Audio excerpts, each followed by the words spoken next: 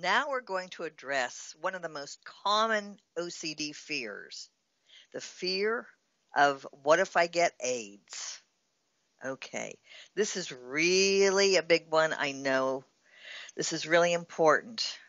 I'm going to teach you a really great setup phrase, a really great reminder phrase, and then we're going to go through this together.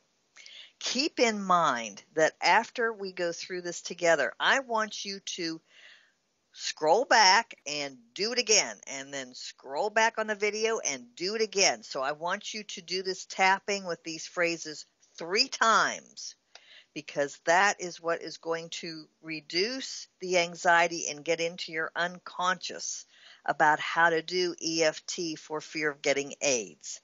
Once is never enough. Okay, so we're going to do this 3 times, but I'm going to take you through it right now. So the setup statement. Okay. Karate chop point.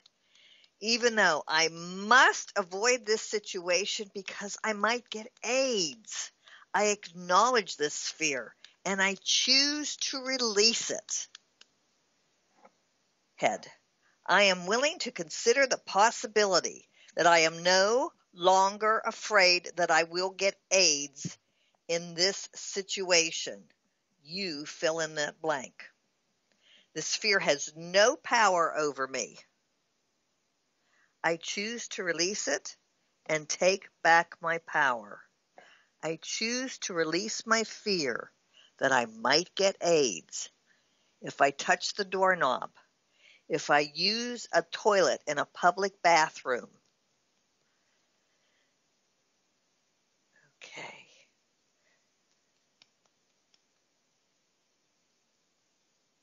Fill in the blank for yourself. What situation do you avoid? If I go to the hospital and visit a friend, what's going to happen if I touch this? If I touch this table? If I shake someone's hand? If I touch the handle of a toilet? If I touch a sink? If I touch a doorknob? If I touch a doorknob in a doctor's office, I might get AIDS.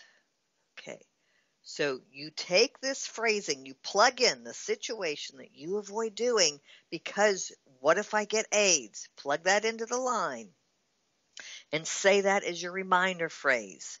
I am willing to consider the possibility that I am no longer afraid that I will get AIDS when blank. This fear has no power over me. I choose to release it and take back my power. Now do the tapping again 2 more times. And then also there will be an audio at the end of this that you'll want to listen to where I explain some additional points about this fear of getting AIDS. Okay. Next, we are going to go on to fear of harming others.